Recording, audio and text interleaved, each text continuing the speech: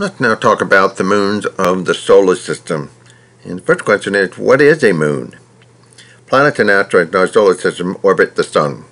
Moons, also known as natural satellites, orbit planets and asteroids. There are more than 200 moons in our solar system, and most orbit the gas giants, with Saturn and Jupiter leading the moon counts. But an even smaller world, like Pluto, can have 5 moons in orbit. Moon comes in many shapes and sizes and type. Most are airless, but a few have atmosphere, even hidden ocean. There are dozens of moons in our solar system, and even a few asteroids have small companion moons. So let's talk about variety. And you can see, looking at this image, there's a whole variety of moons, all different names, all different features. So there's no one moon alike. Okay, but moon is actually a nickname. Okay, so let's take a look at, see how well you remember your moons of the planets. So let's go through and see how much you remember. Mercury has 0 moon. Venus has 0. Earth has 1. Mars has 2. Jupiter, a long time it had only 16 confirmed moon. Now it's gone up to 79. And Saturn, this last year went up to 82. And then Uranus is 27. And then Neptune is 14. There's over 205 moons total. Now, you could include Pluto, but Pluto has 5, but it's a dwarf planet. But even dwarf planets and exoplanets, asteroids, add up to many more moons in the solar system.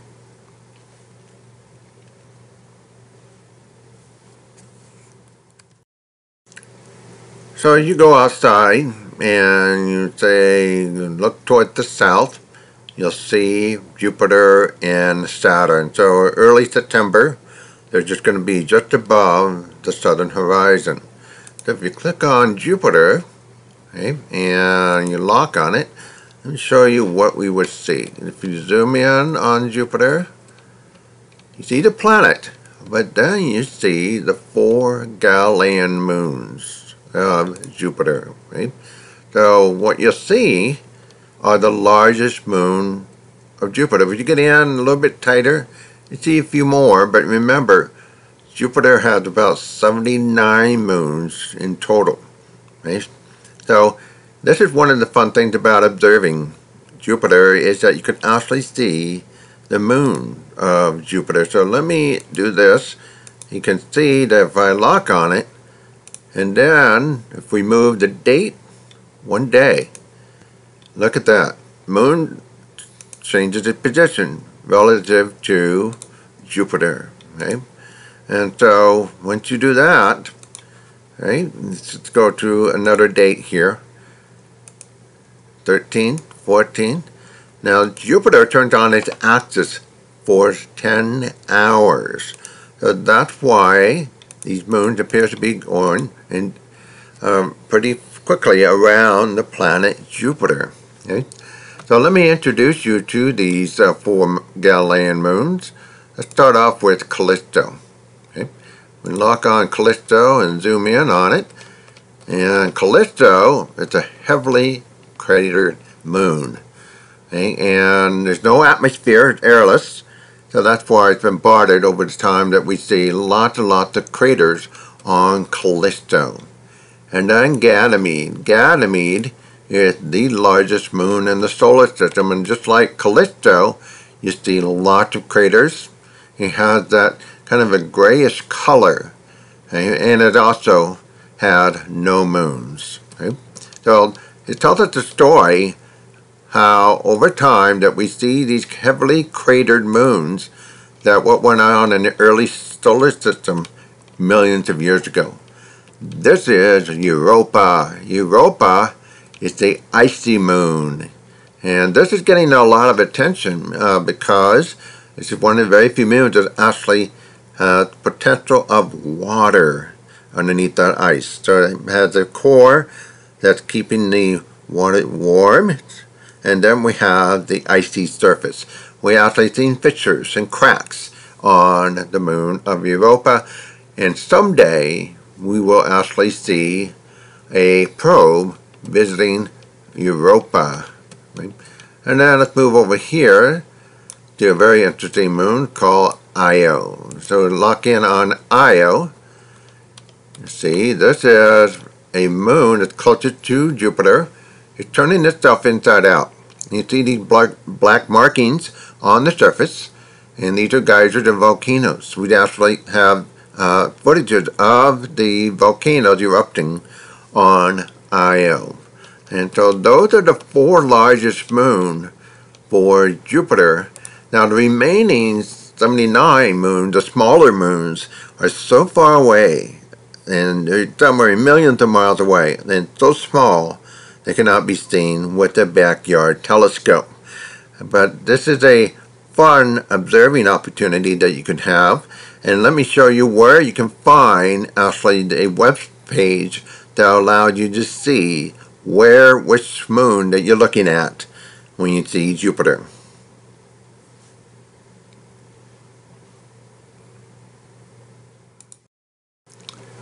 Then the best resource is actually go to the website called inthesky.org, and this is one of my personal favorites that I like to go to get a reference. And if you go to this site and go to the Jupiter and moons of Jupiter, you can actually get the layout of what the moon position will be relative to Jupiter. So at the top you have Io, Europa, Ganymede, and Callisto. They're color-coded. So you can see Callisto really takes a wide swing versus Jupiter. Jupiter is the gray line. Okay? And then we have Ganymede, kind of a burgundy color. Ganymede stays fairly close. Right? And so you can see it kind of swings in and out. But then we have Io and Europa. They seem to be going in and out all the time. Okay? And so we see Io is the closest to Jupiter. And then we see Europa. Right? And so next, let's say you're going to go out and look at the Jupiter on around September 10th, okay, in the evening. So it'll be coming up close to the 11th. So if you were to go out and do your homework and you look at Jupiter and say, gosh, which moon is which? Okay? And this would be the view. September 10th at 9 p.m. There's Io. Okay, there's Io right there. And then Jupiter, there's Jupiter. This is Europa, it's not labeled, but that's Europa. Red is Ganymede, and then the blue is Callisto. So that's how you keep track of who's who out in the, when you look at the planet Jupiter, and you go to this website and do your homework, and then you go out and you can enjoy the Galilean moons of Jupiter.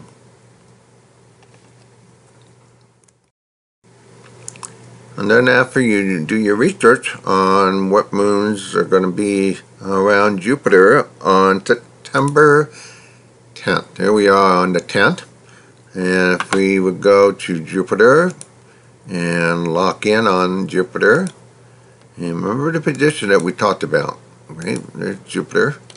Zoom in. And there they are. Okay? Just as we looked it up, and there you can see Io, Europa, Ganymede, and Callisto. Generally, Callisto at the furthest, generally, but not always. Right? And then we have Ganymede, Europa, and Io, generally are pretty close, but they can change their position. They can even move behind Jupiter, in front of Jupiter. It's really a lot of fun to look at, and you can see how often they change. For people who are looking at Jupiter for the very first time, this is a fun thing to do. And then we have Saturn. Okay, good old Saturn. And then lock in on Saturn. Can you see any moons around Saturn? Absolutely. Okay, so let's zoom in on Saturn. And then you zoom in on Saturn, okay, what you're looking at now are some of the bright moons of Saturn, but the largest moon is Titan. Okay, so Titan is an interesting moon as well. And this is a moon that had a very thick atmosphere. We actually done a probe, kind of Horton, a few years ago into the atmosphere of Titan, and was able to get some images of the surface as well as some of the interesting lakes that are in the around the area of Titan. So that one is also a very interesting moon, and it's big enough to be seen in the backyard telescope. On a really good night, you might be able to see a few more, but remember, just like Jupiter, there's about 82 moons surrounding the two gas giants. Right? And so we have those wonderful moons. And then if we go way over here, there's somebody coming out over there on the east. Not quite, but if we go up another hour, there he is, we have Mars. Right? You can click on Mars and then lock in on Mars. Okay, you see the red planet, but what you'll see if you really zoom in is Deimos and Phobos. Now, it's not possible to see these moons of Mars because they're so small and so dark. They're very difficult to see. So we have, first of all, Phobos. And if you zoom in on Phobos, okay, and what you see, it's a tiny little moon. But many scientists believe that these were former asteroids at one point, and are now orbiting around Mars. So if we lock in on Deimos, and you can look at Deimos, it's also a very interesting rocky moon. And so Mars has two, as you recall, when we were looking up on the planets. Okay? And then while we're over here, we got Uranus. Now Uranus, as you can see right here in the data, it's a magnitude of about 6, just on the verge of the limit of the human eye. Even if we can get in on Uranus, it's a tiny blue dot. Okay? But Uranus also has some interesting moon. It's not possible to see it in the backyard telescope unless you have a very, very large telescope. But you can see there's moons around Uranus as well. Okay, and we're back out again.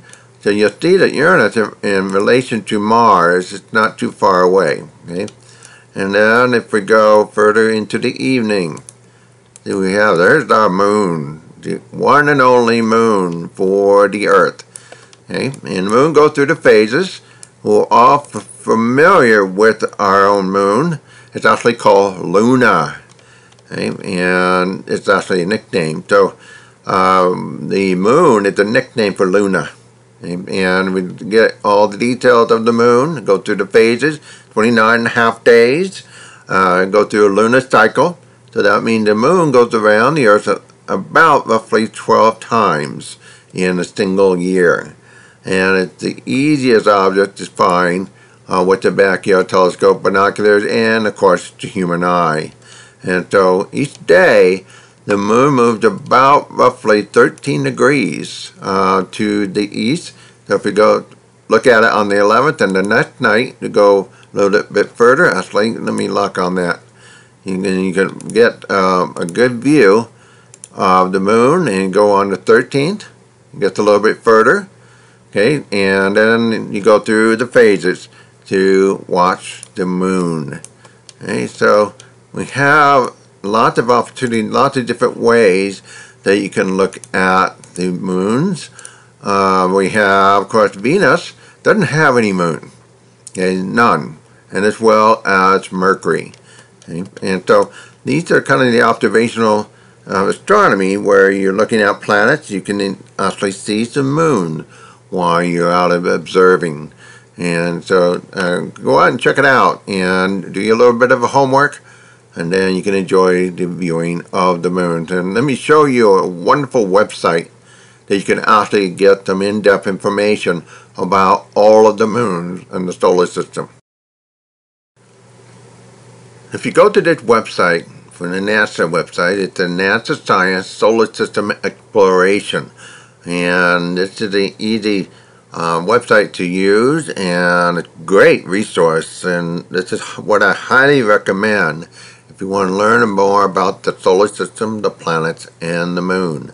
So if you go to the website, and you can see right up here at the menu, they have solar system, the planets, there's all the planets and the dwarf planets, and there's the moons, asteroids and comets and meteors, and all the wonderful resources that you can use for additional study. So let's go over to the moon. If you hit that, right, and there you have wonderful in-depth information about the moons of the solar system. Okay, and nicely laid out. You can actually go on your own, go to another website called Eyes on the Solar System. And there you can actually kind of fly around the solar system yourself. Maybe then take a look at the latest news related to the moon, and some images, some events, right? And then go to the different destinations. Right? So let's go back at the top and go to the moon, and then first of all go to the Earth, right? And then you have, once you click on it, okay, you have the information right there. It downloads all the data, okay? And then once it gets downloaded, there's your moon. And it's labeled with all the different landing sites that occurred on the moon. Do you notice that if you go to the far side, there's not many there, many landers or probe, okay?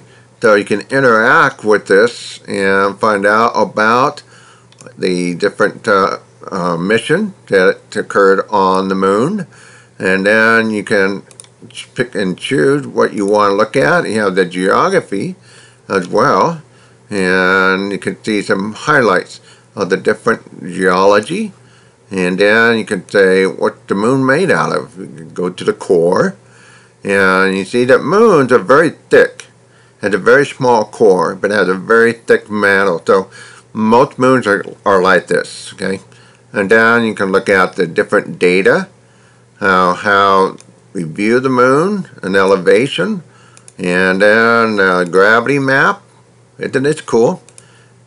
And then the surface slope. So we have all of that data. This is the phase that the moon is in on a certain date. So here we have going in September. Look at the full moon going into the new moon. Okay, look at all that. Okay, so you have that. And then the lighting, you can, if you don't want the phases, you can make the moon come up appear to be light, and then do reset. So you can see there's lots of interesting things that you can use in this fashion. And you can see the distance, how many humans visited the moon, but there's only 12 moonwalkers. And then over 100 robots have visited the moon, the very well visited moon. So you take a look at all the facts and information. What a great resource. Okay? And then you go back up to, let's go to Mars. Okay, there's the moons of Mars, Deimos and Phobos. Okay, they look like giant potatoes floating out in space. Okay, and then you can see some images. So you need to get images. You got your images there. Okay, and so that's another great resource. Let's go back up here and go to Jupiter. Okay, there's Jupiter. As we mentioned, we saw Jupiter and its moon. Okay, and then we go down and see, look at the pictures. Io, Europa, Ganymede. Okay, and then we can continue on. Look at Callisto. And these are actual pictures that were taken by most likely the Voyager or Cassini. And then if you go down, all the moons. Okay, we've got all the different confirmed moons. Okay, and you can look at, some of these have pictures. Like this here, there's Callisto. But look at all the different names, okay? And so these are great resources. You can see more, and it keeps adding up. Look at that. Okay, all the information about the moons for Jupiter. And then we have Saturn. Saturn's moon. Okay, you can get in-depth and overview and Okay, there's Enceladus, and then Titan. It's Titan with a very thick atmosphere. If you just click on that, you get even more information about Titan. This is an actual image, and so this is a great resource. And then this is how we got some images about Titan. Okay, and then go to Enceladus, and then Enceladus. Look at that, very interesting. Has cracks, has lots of geologic features. It talks about the distance and size. So this is a great resource to have if you're talking about the moons. And then you go through all of the small moons, large moons, Dione, Heli.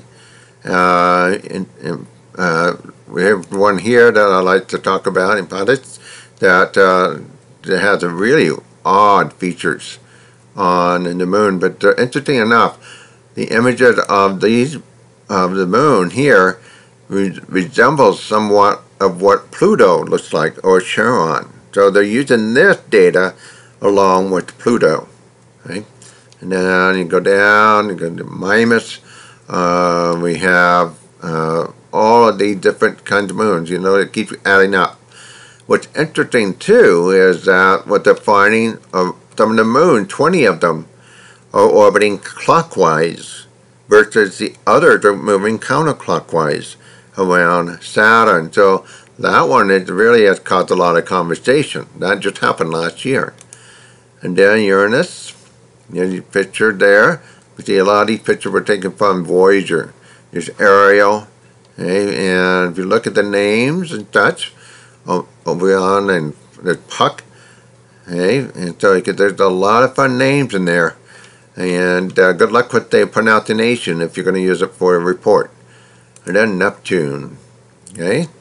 And then you got the view of Neptune, some of the images that were taken. And many of these moons are really quite tiny, okay? But this is also another fun resource. So you can look at that. And of course, they've got Pluto. And Pluto is included. Right? And there's Pluto and Charon. And then you got Charon, Hydra, Nix, 6.